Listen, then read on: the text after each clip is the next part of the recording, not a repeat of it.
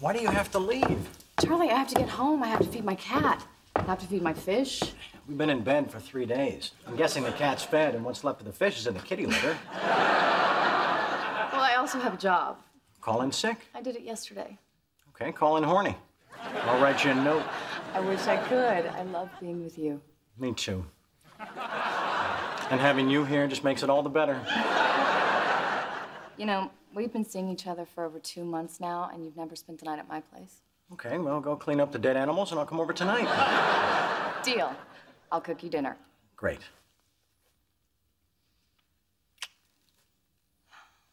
I think I love you, Charlie Harper. Thank you. I'll see you later.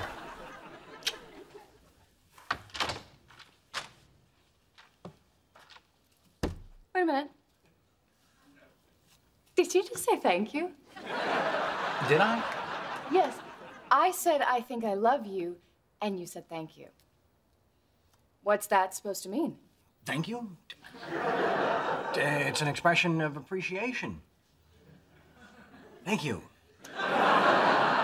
That's it. You don't have anything to add? Thank you so very much. Great. That's great. I opened my heart to you, and you couldn't care less. Well, that's not fair. I could care less, a lot less.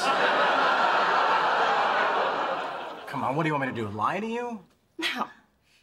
I want you to drop dead, you smug, cold-hearted son of a bitch.